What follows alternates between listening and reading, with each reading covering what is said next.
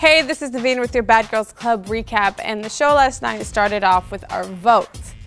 Now, Tanisha didn't want Jennavecia to go because she believed that everyone deserves a second chance, and she was really trying to be nice.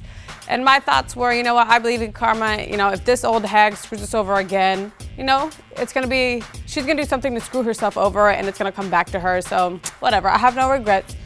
She's gonna get what's coming to her anyways. What they don't show is, before that night, Darlen had been screwed over so many times by Cordelia and Jennavecia's ass. And every time she gets drunk or she needs help, who's always there to help her and make sure that she's doing okay because we actually care about her well-being? That's me, Hanna, and Tanisha. We're always looking out for Darlen. Jennavecia and Cordelia, they never do shit, and they treat her like crap, and that's supposed to be their homegirl. It's like, they have no loyalty as friends. I felt bad for Darlen. She had her man there. They're supposed to go out to eat. And this busted ass, old ass whore, because she probably suffers from Alzheimer's, I don't know what the hell, decides that she's gonna fuck that. Darlen, because Darlene's talking to us, you're gonna hate her? What, she's not allowed to, are we in high school, middle school? She's not allowed to talk to us? The reason we were late to the party was because no one was there to help us set up. It was just me, Hanna, and Tanisha doing all the effing work. And of course, Darlen was with her man, and we didn't get mad at her for that because that's her dude. But we did everything. We didn't get out there till like 7:38, and you know what traffic is like in LA. We did everything. Those skank ass sluts, Cordelia and Jennavecia, didn't do shit. So that's why we were late. We had to do everything, and we still had to go back and get ready. I am so tired of talking about Jennavecia's busted ass.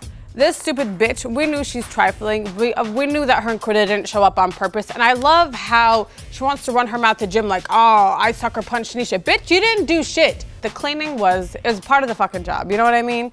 It's like we had to do it. We signed a 400-page contract, said we're gonna abide by all the stupid rules, including the ones of the job, and we did our part.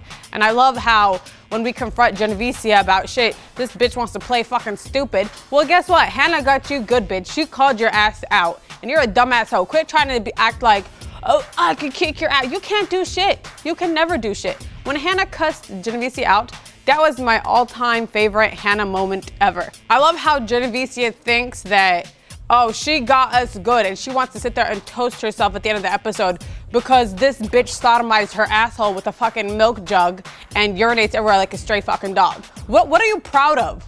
I don't even want to talk about Jennavecia more. I hate her so much.